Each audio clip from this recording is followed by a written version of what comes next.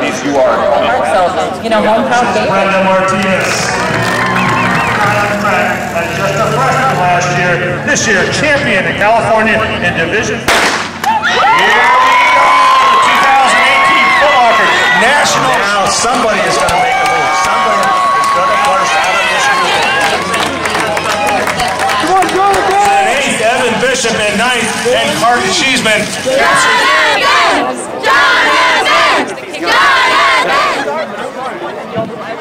2018 FootLocker National Championships in San Diego. We're here with Connor Livingston of Salle High School in Concord.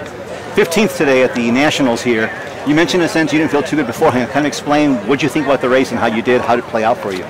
I mean, like I said, just felt like I didn't have it all the way, but it's just a grind of a race, really hard course. Obviously with the level of competition, it was just really tough, but it was also a lot of fun to be able to race guys from across the country, guys that I've gotten to know over the past few days. So it was really fun, and yeah, I didn't feel great, but just the second loop just really tried to get back in it mentally, because I fell back to probably in 25th around there and tried to revamp and come back strong for that last mile, and I was able to do that. I was really happy with that, and it was a really fun race. You had a bit of a roller coaster towards the end. You had a good showing at the state meet, very good showing. There was a bit of confusion online as far as official results, and it looked like you may be the last qualifier for NXN or not. Coach mentioned that was kind of your goal. Didn't work out where you were the first alternate. You end up running at FootLocker West, do really well there, get your ticket to Nationals here. Great experience, obviously.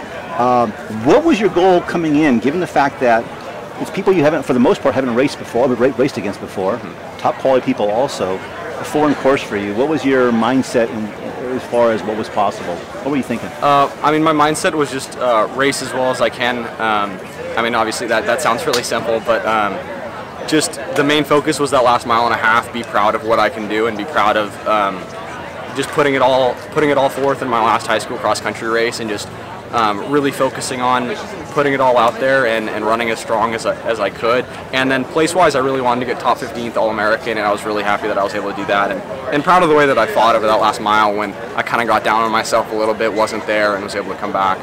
So good season last year, very good credentials in track and field also. So you come into this season with big goals. Then you got the situation with the fires and stuff going on. You know, some of the questions of, you know, will we have an NCS championships and so forth.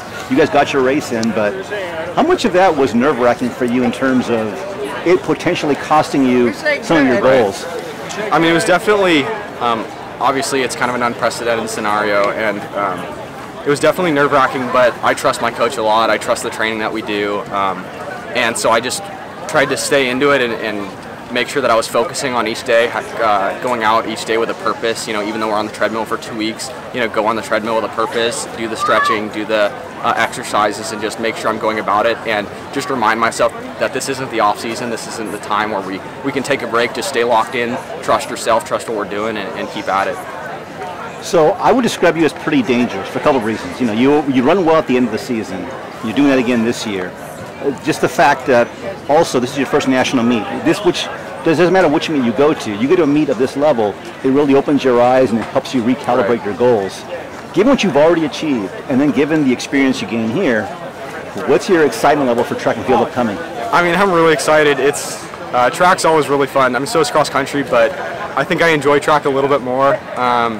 And I'm really looking forward to it, and like you said, just having this experience is great, and I really do pride myself on when we get to the postseason being at my sharpest, especially mentally. You know, I do well in the regular season, but it's really postseason where I really try to be sharp, and I think I've done that over the past few years, and it's really exciting. Looking forward to getting a little time off and being able to turn my mind towards running well on track and being able to focus on that. All right, Connor Livingston, definitely one of the money men in California in the big races. He's there again here, All-American at FootLocker. Congratulations. Thank you very much.